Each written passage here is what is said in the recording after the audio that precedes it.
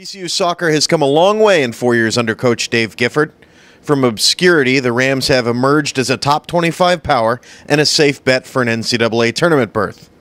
But success breeds high expectations, and the Rams are still looking for their first A-10 title and NCAA tournament win under Gifford. So the goals for the program this fall are very clear. Winning a trophy, that's it. Bottom line, winning a trophy. I mean, we've done everything else there is to do. We've made it into the NCAA tournament.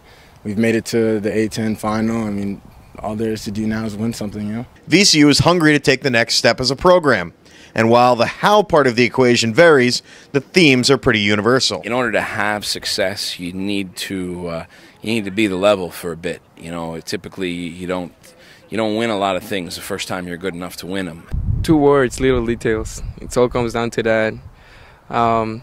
Winning moments here and there, in every single second of the game.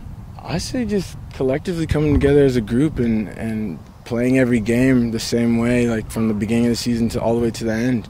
It's a process. It's a process of being good enough, learning lessons from from past successes and failures, and then those players being able to carry those lessons over to training every day throughout the course of the summer. And VCU looks to have the horses to do it. This is a deep, experienced team that returns the bulk of its starting 11, including the offensive punch of Carlton Belmar and Devon Fisher, as well as preseason All-America defender Dennis Castillo.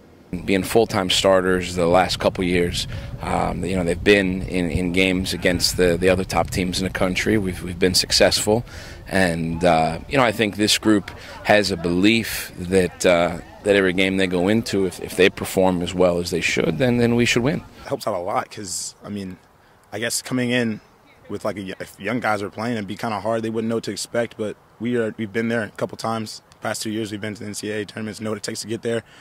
Now these guys, we know what it's like to lose too, so we just know to fix what we did last year and just accelerate from there. There's a lot of guys here from my first year still, so I mean we've all had a long time to play together and we're all gelling pretty well together. VCU will play all 4 teams from last year's College Cup, including national champion Notre Dame. The bar has clearly been raised at VCU, and the dreams are big. But in order to play deep into December, the Rams know they've got to handle what's in front of them first. We just got to get one thing at one at a time. First conference title, tournament title, and then NCAA title. We just got to move step by step, not just look too far ahead.